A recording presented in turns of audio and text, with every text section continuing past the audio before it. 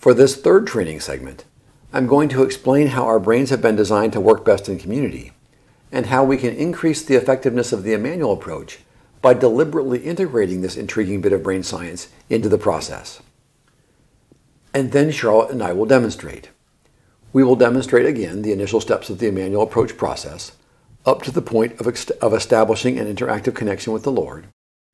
We will demonstrate again using a positive memory that includes an experience of God's presence.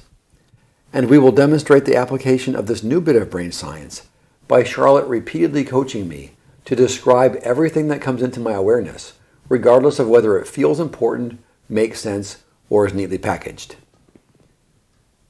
Actually, she was already doing this for the previous two demonstrations, but now you will be more aware of it, and you will understand why she's doing it. How our brains are designed to work best in community, and how we can increase the effectiveness of the Emmanuel approach by deliberately integrating this intriguing bit of brain science into the process. Actually, there are a number of ways in which our brains are designed to work best in community.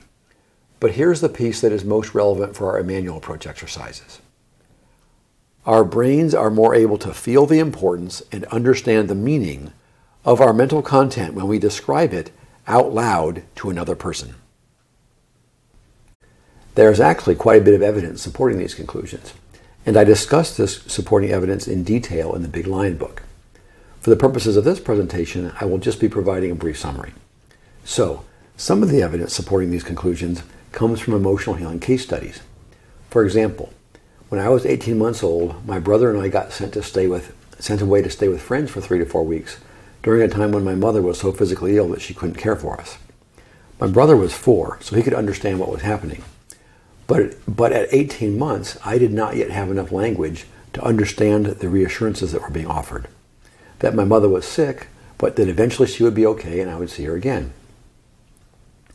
At a year and a half, with minimal language, I experienced this month-long separation in much the same way as I would have experienced my parents' sudden deaths.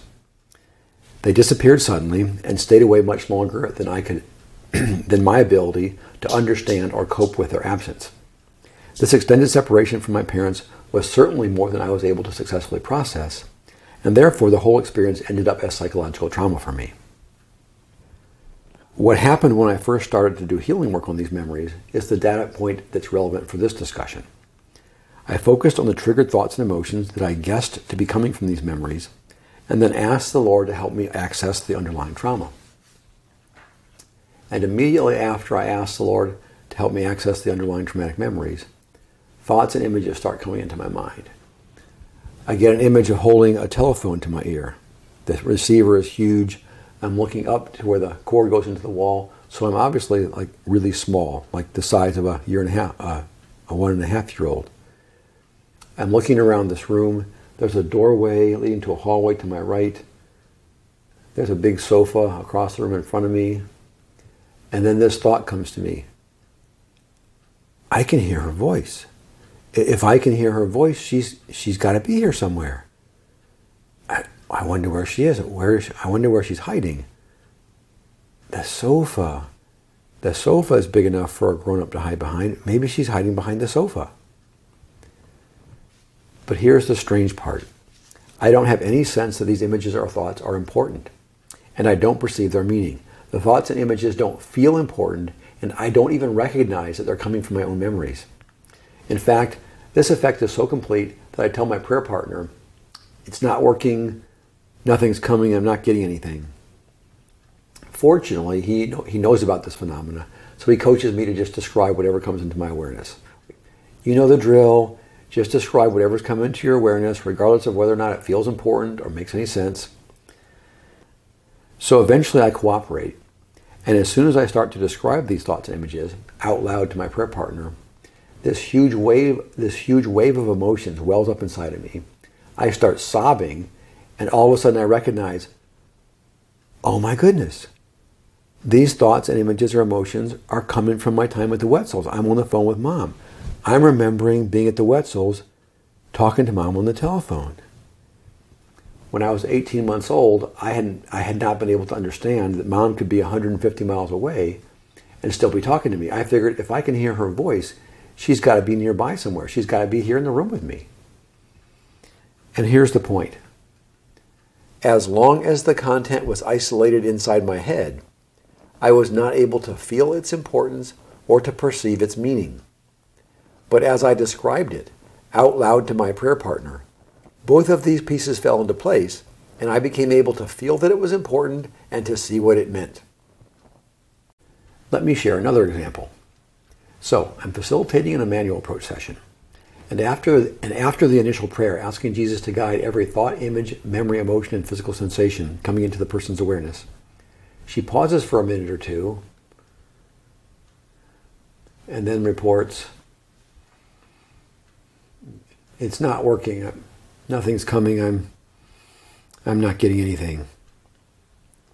However, with coaching to describe whatever is coming into her awareness, regardless of whether or not it makes any sense or feels important, she eventually acknowledges that, well, actually, she has been getting a mental image, but she assures me that it doesn't make any sense and that it's certainly not important. With more coaching, she eventually describes, I just see myself in the car with my family. I'm just sitting in the car, looking out the window as we're driving down the highway. But then she suddenly recognizes, wait, oh my goodness. This image is from the beginning of the trip to visit Uncle Bob. This image is from the beginning of that trip. And then she goes on to describe how the image that she's been getting was from the beginning of a trip that had ended in deep rejection. How the image that had initially felt so unimportant and seemed so irrelevant was actually from the beginning of a really important unresolved traumatic memory. Just as with my experience, as long as the content was isolated inside her head, she was not able to feel its importance or to perceive its meaning. But as she described it out loud to me, both of these pieces fell into place, and she became able to feel that it was important and to recognize what it meant. As part of this same discussion about how our brains are designed to work best in community, the Big Lion book provides a detailed description of a fascinating, compelling neurological case study about a man who develops a brain tumor in his right prefrontal cortex. I don't have time to describe the details here, but the short summary is that damage to his right prefrontal cortex eliminates his ability to feel the importance of options, choices, and mental content.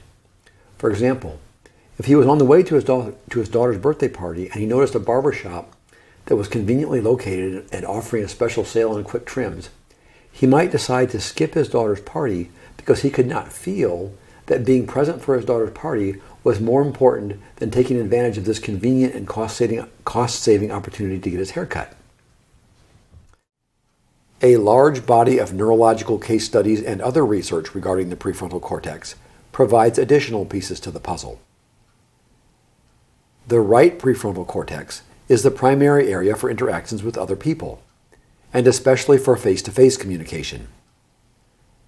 The left prefrontal cortex is especially involved in language-based communication. And both right and left prefrontal cortices are heavily involved in perceiving the meaning of a particular piece of mental content, and especially in perceiving how any particular mental content relates to one's personal story. Putting all of these pieces together, we get the following. 1. Our internal mental content needs to be processed through our right-sided prefrontal cortex in order for us to be able to feel its importance. If a particular piece of relevant, significant mental content is not processed through our right-sided prefrontal cortex, we can look right at it and not feel its importance. Like in the emotional healing session for my separation trauma, when I was looking right at the images and thoughts from my time with the Wetzels, but could not feel that they were important. 2. Our internal mental content needs to be processed through both our right and left prefrontal cortices in order for us to be able to perceive its meaning, and especially for us to be able to recognize how a given piece of content relates to our personal story.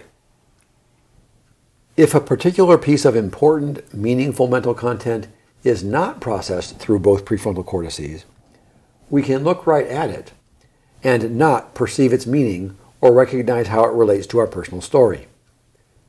Like in the emotional healing session for my separation trauma, when I was looking right at the images and thoughts from my time with the Wetzels, but could not perceive their importance or even recognize that they were coming from my own memories. 3. The face-to-face social interaction task of communicating with another person causes the content we are describing to be processed through the right prefrontal cortex. And 4. The language task of getting words to describe our mental content causes the content to be processed through the left prefrontal cortex. Therefore, when we describe our mental content to a prayer partner or prayer circle, the combination of the social interaction task and the language task causes the content we are describing to be processed through both our right and left prefrontal cortices, and thereby enables us to feel the importance of the contents we are describing, to perceive the meaning of the content we are describing, and especially to recognize how the content relates to our personal stories. These benefits will help us to perceive Jesus' presence by helping us to feel the importance and recognize the meaning of subtle manifestations of his presence that we might otherwise miss. And these benefits will help us to connect with Jesus by helping us to feel the importance and recognize the meaning of subtle interactive content coming from Jesus that we might otherwise miss. My own experience provides a good example. My perceptions of Jesus' presence are usually very subtle and faint. Content that comes to me from Jesus is usually very subtle and faint. And I consistently find that I am much more able to perceive his presence and to recognize and receive the content that comes from him when I can describe what's coming into my awareness out loud to another person. So if you have just been doing these Emmanuel exercises by yourself, and you have not been perceiving and connecting with the Lord as you observe me experiencing in these demonstrations, it may be because you are not benefiting from the ways our brains work best in community. As you can see, as I am doing these exercises, I'm describing everything that comes into my awareness out loud to Charlotte.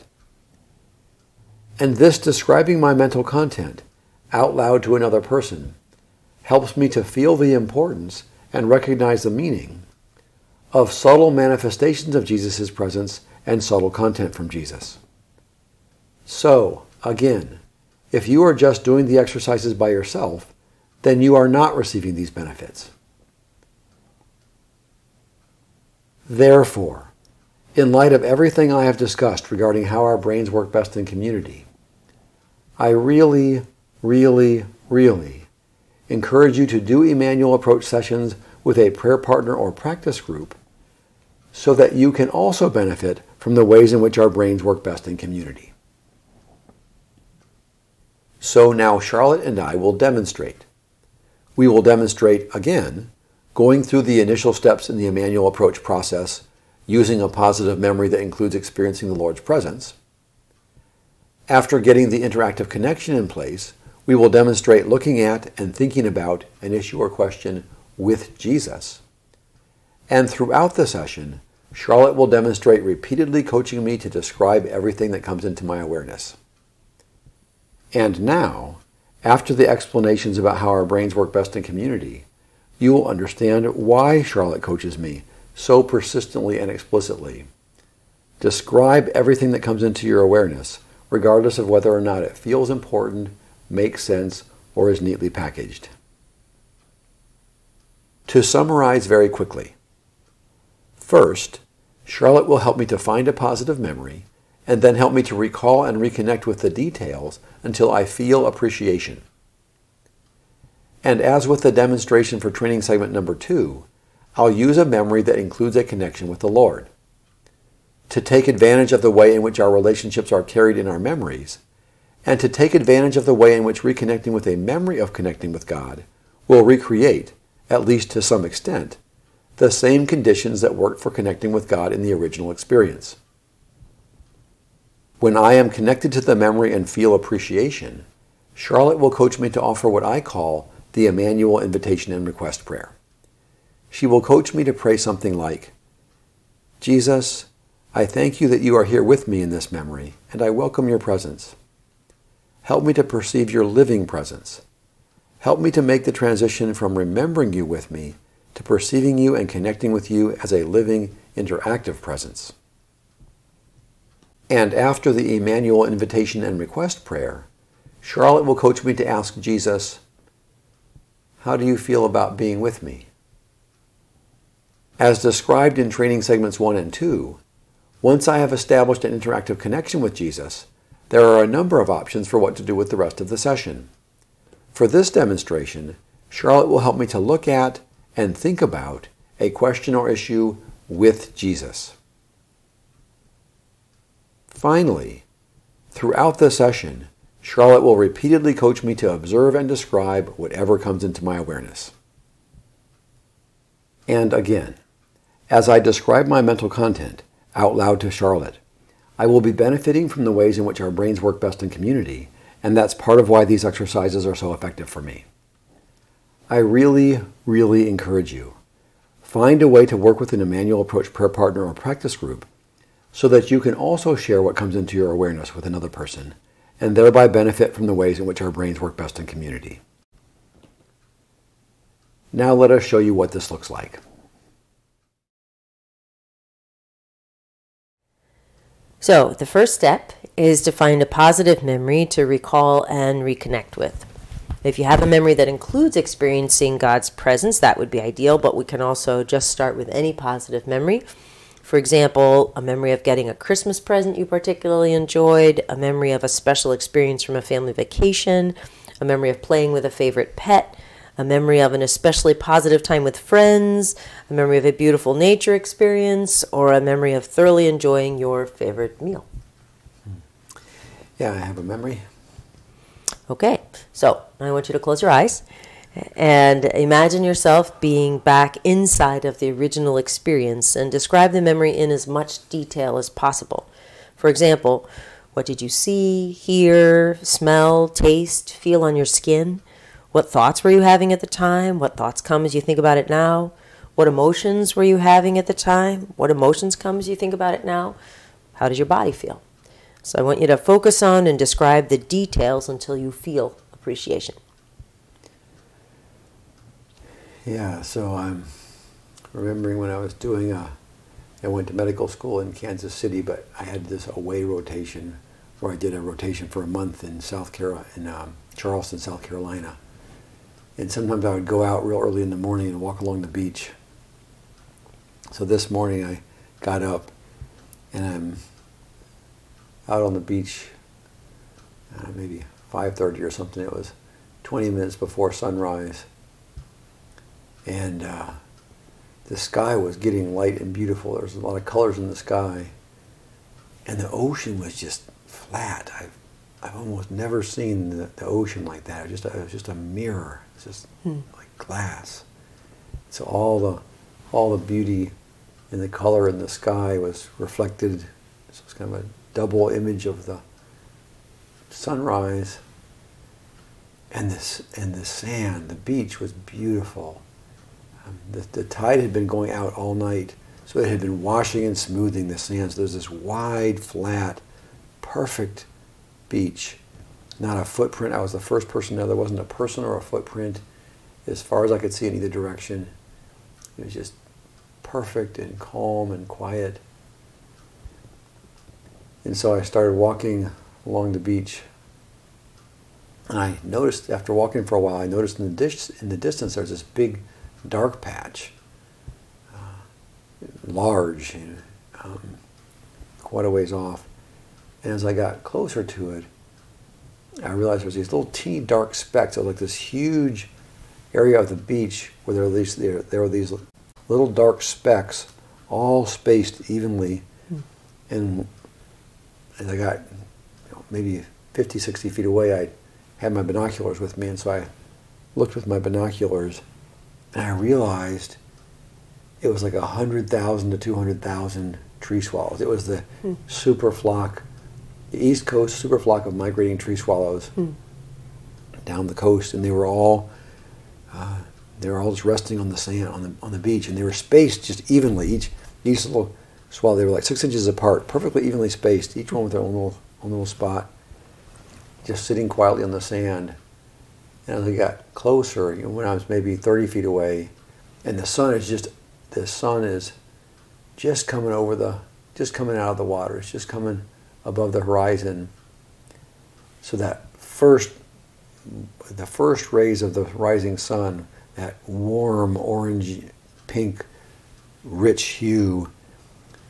I'm looking at the tree swallows, and they're a beautiful bird. They have this dazzling white breast, and their backs are this intense, iridescent blue. And with the direct sunlight, the sun's just coming out of the water, and their brilliant white breasts were just lit up with this warm orange pink sunrise sunlight.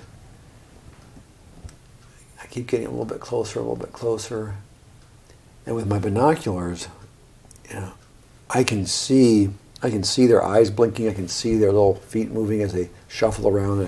When I'm 20, 30 feet away, I can hear them chittering. This huge, big congregation. They're all just chittering quietly, and with the sun 10 minutes above the horizon now, it's just the light is bright and clear, and it's just a spectacular view of this beautiful bird. And then this huge flock of them. It was like 100 feet wide, maybe the length of 2 or 3 football fields. I just inched a little bit closer,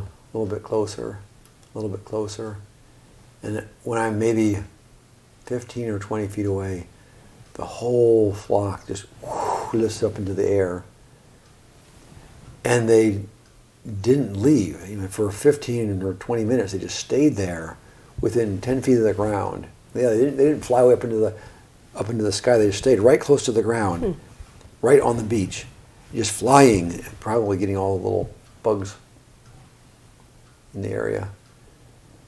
I just walked into the cloud. It was like walking into a snowstorm or like snowflakes. I walked into this giant cloud of tree swallows, and they're flying so close to me. I can hear them chittering, and their wingtips are flicking my hair. And I'm just thinking, oh, this is the most amazing experience in my life. It was certainly a once-in-a-lifetime nature experience. Totally one of the highlights of my lifetime nature enjoyment. And at the time this first happened, when I was in medical school, I was not aware of the Lord's tangible presence, personal presence. Just like with my Grand Canyon Pentecost Summer Tanager memory, it started out as just a beautiful nature memory. And then I used this swallow memory for an Emmanuel exercise, and we upgraded it. So in the Emmanuel session, when I started out with this as just a nature memory, I went to this part of the memory where I'm walking into the cloud. I'm walking through the middle of the cloud of tree swallows. And I did that prayer. Lord, I welcome your presence. Help me to perceive your living, interactive presence here with me. And then just right away, I had this image of Jesus standing. He's walking next to me, and he has this big grin on his face, and he's just an expression of joy and wonder, and he's just like looking up in the air and looking as the swallows are all flying around us. And he goes to me, he turns to me and he goes, "Can you believe this, Carl? Yeah, this is so amazing." And we're both just kind of excited to be together, and we're just like both, "Wow, this is so amazing. Can you believe this?"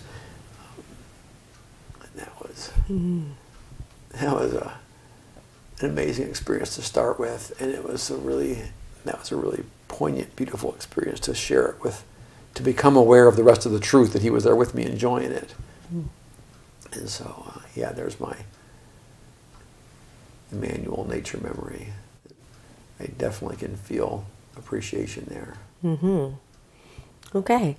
Well, so now I want you to pray something like, "Jesus, I welcome you to be with me in this memory. Help me to perceive your living presence.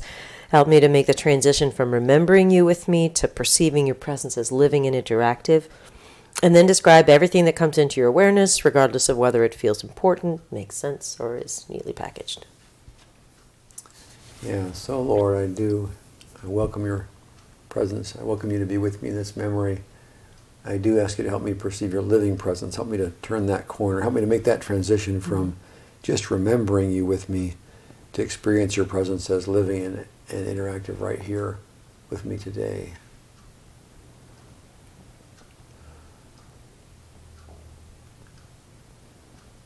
So it's kind of like, not sure how he does this, but I have a quarter, a third maybe, I'm sort of still in the memory, and he's sort of there, still kind of like, that was so amazing.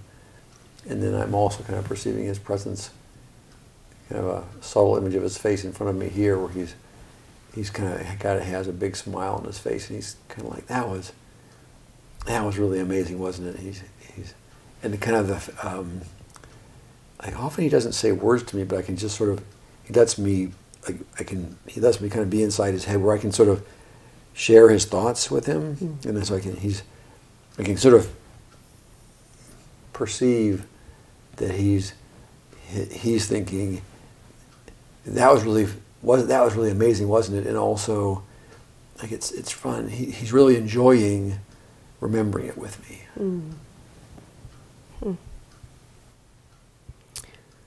Okay, so I'd like you to ask Jesus, how do you feel about being with me? I mean, if you already have an interactive connection, the interaction with Jesus around this question can enrich the connection. And if you're not sure whether your perception of Jesus is still just a memory or whether his presence is living and interactive, this question can help clarify. If you're perceiving Jesus' living interactive presence, then you'll sense a living interactive response to your question. Mm-hmm. Yeah, well, I'm definitely already having an interactive connection. So yeah, Lord, we'll go for the upgrade, for the enriched. We'll enrich it even further. So yeah, Lord, how do you feel about being with me? And kind of sense, even as I was asking the question, he's kind of got a little grin, sort of like, yeah, we got.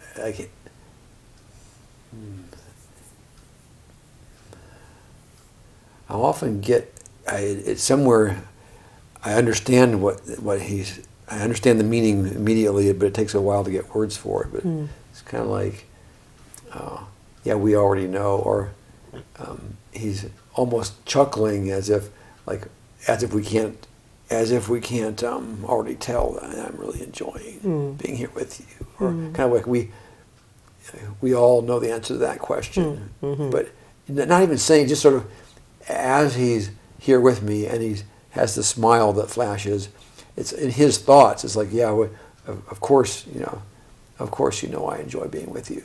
So that's the thought comes to he particularly enjoys appreciating nature with me, because I can appreciate it so thoroughly. I can share the appreciation with him more than many who just don't know as much about nature. And the more you know, the more deeply you can appreciate it. So he particularly enjoys appreciating his creation with me, because we can do that together at a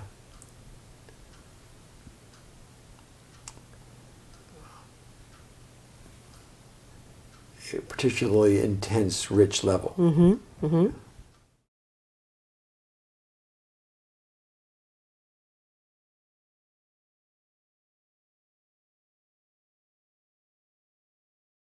So there you go. That's what it looks like to go through the initial steps in the Emmanuel approach process using a positive memory that includes experiencing God's presence. And that's what it looks like to repeatedly coach the recipient to describe everything that's coming into his awareness. I want to remind you again, if you do not yet have positive memories that include a connection with God, you can start with any positive memory, like I did in segment 1 with the Grand Canyon Pentecost Summer Tanager memory, when it was still just a beautiful nature memory.